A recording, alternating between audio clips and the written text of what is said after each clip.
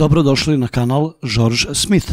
Bio sam na tribini Instituta za fiziku u Beogradu, koja se održala u četvrtak 21. marta 2019. godine i zvala se Put u središte ravne Zemlje. Na tribini su govorili Stanislav Milošević, astrofizičar sa katedre za astronomiju Matematičkog fakulteta u Beogradu, potom dr. Aleksandar Baucel, psiholog sa odeljenja za psihologiju Filozofskog fakulteta u Beogradu, zatim Vigor Majić, direktor istraživačke stanice Petnica, kao jedna dama, dr. Marija Mitrović-Dankulov, fizičarka sa Instituta za fiziku u Beogradu. Moderator je bio Slobodan Bubnjević, autor projekta nauke kroz priče. Kroz priče? Ja sam mislio iskreno da će ovdje biti nauka kroz dokaze, ali ajde, nema veze. Tribina je počela sa ovom ilustracijom ravne Zemlje. Dugo se bavim ovom temom i pouzdano znam da niko nikada, ni jedan ravnozemljaš, ni u najluđim snovima nije ovako zamišljao ravnu Zemlju, a kamoli ovo predložio kao neki model ravne Zemlje. Ako mislite da je ova ilustracija delo nekog idiota, grdno se varate. Ovo je delo inteligentnog čoveka koji je ovu ilustraciju uradio sa predumišljajem, sa jasnom namerom da odvrati bilo koga, pa i posetioce ove tribine, da se dublje udube u ovu materiju i prouče ovu temu. Moram priznati da moja emisija uspela jer su učesnici, govornici na ovoj tribini, na tribinu došli potpuno nepripremljeni, kao što ćete vidjeti i sami kasnije. Počelo je lepo i ohrabrujuće ovim rečima moderatora. Nismo se okupili ovde da bismo ismevali ljude koji veruju da je Zemlja ravna ploča. A nedugo potom je na perfidan način provukao ovu rečenicu. Dakle, ravnozemljaš u nekim drugim jezicima označava osobu koja je glupa. Dakle, to zaista tako. Dakle, u nekim jezicima to je sinonim za to. Ovo vama ne liči na ismevanje? Gospodin Milošević, astrofizičar, je bio još konkretniji. Dakle, ravnozemljaša ćete imati uvek, bilo ih je pre 300 godina, bit će i za 300 godina, bit će i za 1000 godina i tako dalje. Kao što ćete imati i raznorazne druge društvene devijacije. Dakle, a ravnozemljaši su društvena devijacija. To nije ismevanje, jel? Inače, gospodin Milošević sebe stavlja na pravu stranu, a ravnozemljaše naziva drugom stranom. S tim što ova druga strana koja nije naučna uopšte ne barata argumentima, nego barata neistinama. A vi baratate istinama, jeli, kao što je veliki prasak. Pa ovo je gore od ismevanja. Mislim, s obzirom da tvrdite da su ravnozemljaši i lažovi. Verovali ili ne, ovaj čovjek je rekao i jednu pametnu, lepu rečenicu. Dakle, pojente da se razvije kritičko mišljenje u školi da će čovjek biti sposoban da razlikuje šta je prava informacija u odnosu na pouzdanost izvora koji tu informaciju emituje. Dakle, treba razvijati kritičko mišljenje u školi, ali ako se slučajno pojavi neko ko sumnja, recimo u oblik Zemlje, ili možda u mainstream bajke poput tamne materije, onda naučnik treba da izađe u medije i da poslušaju. Pa mislim da je nužno da učestvuju. Dakle, kad god se ukaže prilika, treba da odu u mediji i da ih napadnu iz sve snage i da drže tvrd stav. Aha, shvatio sam. Treba razvijati kritičko mišljenje, ali ga treba žestoko napasti ako se razlikuju od onog što vi tvrdite, jel? A zašto? U nauci nema demokratije. U nauci nema demokratije. U nauci nema demokratije. A jeli? Bravo. Doktor Baucel, psiholog, je bio mnogo umereniji i uneo je malo istine u ovu tribinu. Jer mi malo mistifikujemo nauku. Mi nekada ne predstavljamo nauku u onoj njenoj realnosti, a to je da smo mi često u zabludama, da često imamo teoriju za koju smo uvereni dugo vremena da je ispravna, pa onda nađemo način da pokažemo da to nije ispravno. Pa nemojte tako, doktore Baucel, molim vas, kako možete da kažete da su česte zablude naučna realnost? U srce ste u boli astrofizičara Miloševića, on barata samo sa istinama. Posle ovoga se javio i gospodin Vigor Majić, direktor istraživačke stanice Petnica, sa jednom divnom rečenicom. Razna uverenja koja danas postoje su jedna, po meni, normalna stvar. Čovjek ima pravo da sumnja. Sumnja je, ako mene pitate, jedna veoma dragocena i značajna ljudska osobina. Sumnja je pokretač premišljanja, traženja za svežim novim idejama i ja vrlo poštujem ljude koji sumnjaju u razne stvari. Ali je, nažalost, nedugo posle toga sve pokvario ovom pričom. Znači, nije problem što vi imate ljudi koji veruju da da je svet ravna ploča. Oni u stvari ne znaju onu pravu tajnu, onu najskriveniju tajnu i teoriju da je svet u stvari trougao koji leži na 12 trouglova koji se vrte oko svojih Eulerovih tačaka. Velikom brzinom, moram priznati. Ali to je mračna tajna i o njoj nikako ne treba pričati, ima oni koji će to da protumače na jedan volšeban i opasan način. Gospodine Majiću, ismevanje zavijeno u sarkazam je još gori vid ismevanja. Tako da se nadam svemu najboljem, eto, da završimo optimistički ovako sa jednim setnim optimizmom, da u stvari znajući tu tajnu tih rotacijama, tih trouglova i svemu ostalom, da u stvari slika postaje dovoljno mutna da mnogi budu zadovoljni zbog toga. Ne trebaju nama vaši trouglovi, slika je već dovoljno zamućena tamnom materijom. Onda se javila i jedina dama na bini, dr. Marija Mitrović-Dankulov. I njena nepripremljenost za ovu tribinu je najviše došlo do izražaja. U stvari, Aristotel je bio taj... Kako ste rekli? U stvari, Aristotel je bio taj... Svaki glupi ravnozemljaš zna da se čovek zvao Eratosten, a ne Erastoten.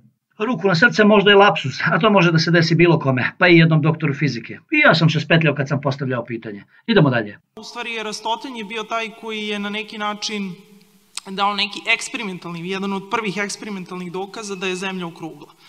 Nije istina, on je računao obim Zemlje pretpostavljajući da je Zemlja okrugla. I to nije bila jedina pretpostavka, uneo je još 4 pretpostavke u taj svoj, kako vi kažete, eksperiment. Baš zgodno kako ste zaboravili da spomenete posetiocima ove tribine da Eratostenov originalni zapis ovog merenja i računanja nikada nije nađen, kao ni njegovi ostali radovi. I otkud vam ideja da u 2019. godini kao dokaz za oblik Zemlje navodite legendu iz 3. veka pre nove ere?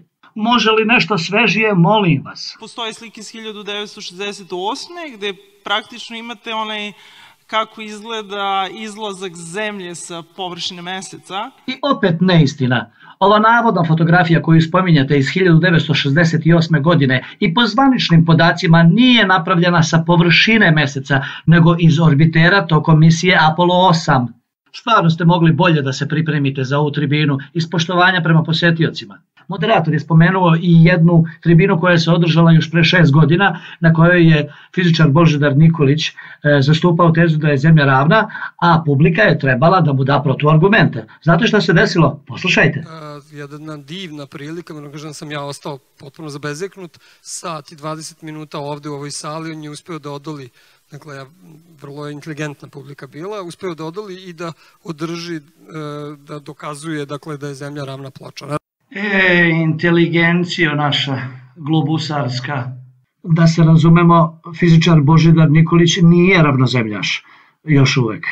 Na tribini su delili i knjige. Prvi uslov da dobijete knjigu je bio taj da vam je rođendan tih dana. Vama je danas rođendan. Dobro. Izdavačka kuća Heleksa mi je poklonila knjigu o slučajnostima. Drugi uslov je da niste ravnozemljaš, jer... Zato što je Zemlja ravna, pa ne mogu imati rođendan. Zato što je Zemlja ravna, pa ne mogu imati rođendan. I ovo je kroz šalu obmanjivanje posetilaca ili neupućenost u temu tribine. I ne znam šta je gore. Bilo je i smešnih izjava. Kako mi okruglaši, kako se rekao, globusani kažemo, jel? I tako su globusari dobili novi nadimak, globusani. Dakle, čuvena mreža Netflix je snimila dokumentarac vrlo popularan, Behind the Curve, koji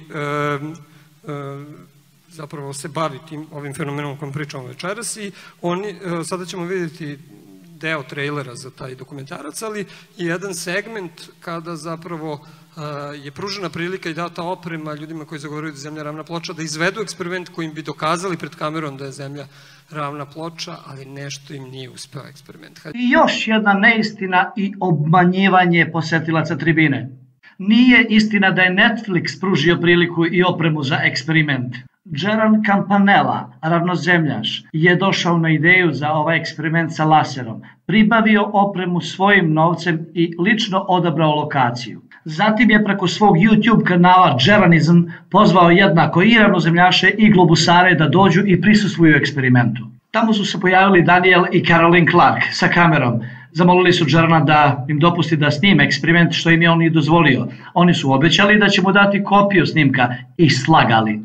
Eksperiment, nažalost, nije uspeo zbog kvara na opremi. I globusari i ravnozemljaši su otišli sa lica mesta blago razočarani, jer su rezultati eksperimenta bili čas na strani ravne, čas na strani okrugle zemlje. Daniel i Caroline Clark su uzeli fragment iz sredine eksperimenta koji govori u korist okrugle zemlje, stavili ga na kraj svog filma i prodali ga Netflixu kao i nekim drugim televizijskim kućama. Dakle, čuvena mreža Netflix je snimila dokumentarac vrlo popularan, Behind the Curve. Dakle, neistina. Još jedna u nizu na ovoj tribini. Na kraju tribine govornici su odgovarali na pitanja gledalaca, ali na jedno pitanje nisu odgovorili. Šta više, nisu dozvolili ni da se postavi do kraja. Ja moram jednu stvar da vam kažem. Da sam strašno razočaran s ovom tribinom večeras. U nauci nema demokratije. Ja ću vam isključiti mikrofon ako ne postavite pitanje. Evo, pitanje za astronoma. On mi je bio najsimpatičniji. Je li istina da je u nauci generalno faktor greške od 2-3 katastrofa? Ne razumem pitanje. Od 2-3 čega? Imate razmimoilaženje između teorije i onoga što opažate i eksperimentalno što ustanovljujete. I razlika u tome, faktor 2 ili 3, je greška... Ali 2-3 čega? 2-3 sigma, 2-3%? Čega 2-3? Usually in science, if we're off by a factor of 2 or a factor of 10, we call that horrible. We say something's wrong with the theory. We're off by a factor of 10. Ovo je Michio Kaku, jedan od najpoznatijih teoretskih fizičara današnjice. I kao što vidite, on ne smatra da iza faktora 2, 3 ili 10 treba da stoji posto ili sigma. Ne razumem pitanje. Od 2-3 čega? Nije problem što naš astrofizičar ne razume mene. Problem je što ne razume svetski poznatog kolegu teoretskog fizičara. Ili se pravi da ne razume jer je naslutio kud vodi moje pitanje. However, in cosmology, we're off by a factor of 10 to the 120. That is one with 120 zeros after it. This is the largest mismatch between theory and experiment in the history of science. Ovo posetioci tribine nikako nisu smeli da čuju, pa je naš astrofizičar umjesto mog pitanja sam sebi postavio pitanje na koje je onda odgovarao kao da je studirao političke nauke, a ne astrofiziku.